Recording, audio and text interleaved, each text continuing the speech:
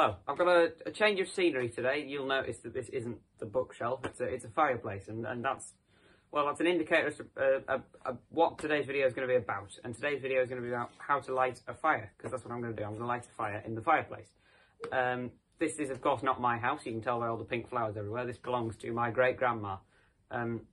She's very kindly allowing me to film it. She's just sat there, but she doesn't want to be in the video. So she's going to be silent as a mouse, I'm sure. Anyway, so there are 3 key ingredients to a fire, and these we know are temperature. You've got to get it hot enough, oxygen, and fuel. Now, we've got oxygen, obviously, because otherwise I wouldn't be able to breathe. I do breathe in oxygen, funny enough.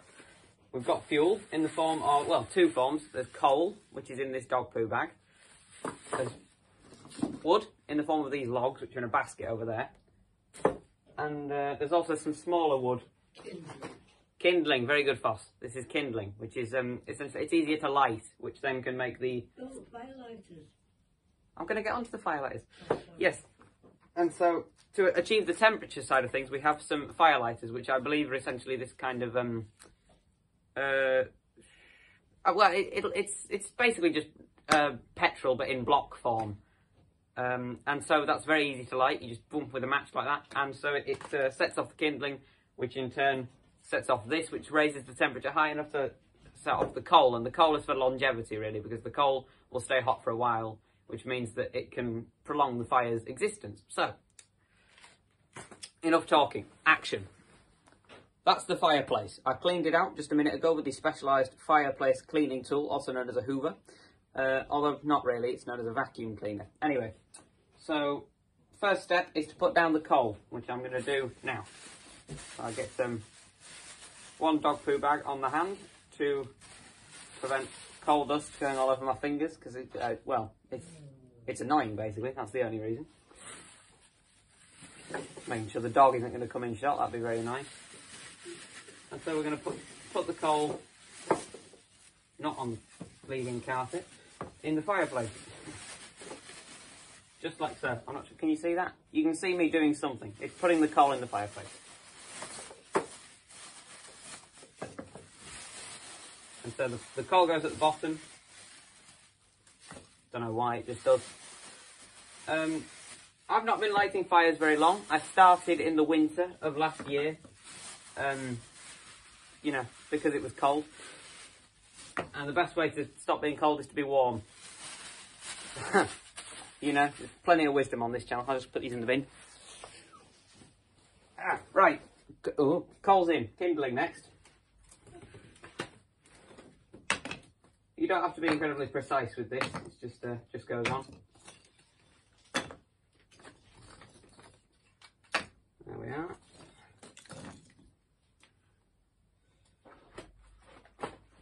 Lovely. Right. So, now to actually start the fire part of the fire. Oh, there's an extra bit. So, we'll get our fire lighters.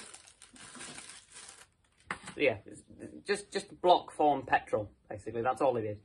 And break it up into some chunks. Place it on the fire. Right. Now, ignition, which we're going to need matches. Now, these matches are not the same as ordinary matches. They're much longer because my Auntie Lizzie doesn't like fire, which is why I do this job. So, there's the match. I believe the chemical is red phosphate, and that will create friction with this, which will generate fire. So here we go. Observe. Oh, oh, don't let it go out. That'll be embarrassing. There we go. As I'm sure you can see, the fire has started. But our work is far from done, because we're going to keep the fire going for long enough to be effective at heating us. Just to get them out of the way, we want the house to go up. Right. So, we just got to wait for the fire to sort of spread about the kindling, at which point we can put the logs in, and that'll be the job, basically. So, I'll cut the shot until it's done enough that we can put the logs on.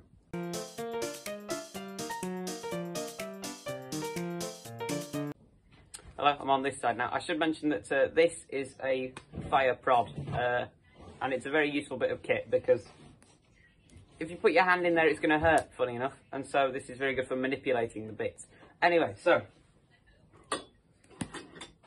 there's quite a lot of fire there now, so I think we can probably put the first log on. This is the one I've chosen, don't know why. It was just the closest to hand. So here we go.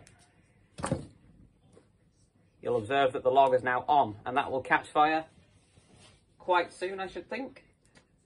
And essentially that is how you keep the fire going. You just put a log on, wait till it burns, put a log on, and that keeps it going, basically. Because the coal stays hot for much longer than the wood, which means that it preserves the fire over a long period of time. So, there you go, ladies and gentlemen. How to light a fire and how to keep a fire going. And it's quite good. It's quite good fun, really. And it keeps you very warm. I assure you, I won't need this jumper for much longer. I'll be able to take it off. So there you go. Enjoy. A quick note, I forgot to add, you've got to put the fire guard on, because otherwise bits start coming out. So, there it is. This is the fire guard. It's just a big mesh. Goes in front, stops big bits of burning wood crackling out, because as you might be able to hear, it's crackling, which is essentially the wood splitting as it expands with the heat, I assume. I don't know the exact the chemistry behind it, because I'm not a chemist. And so, yeah, it's just for safety, basically, so your house doesn't burn down in case you fall asleep while tending the fire. So, safety, well, maybe not first, but safety. Jobs are good.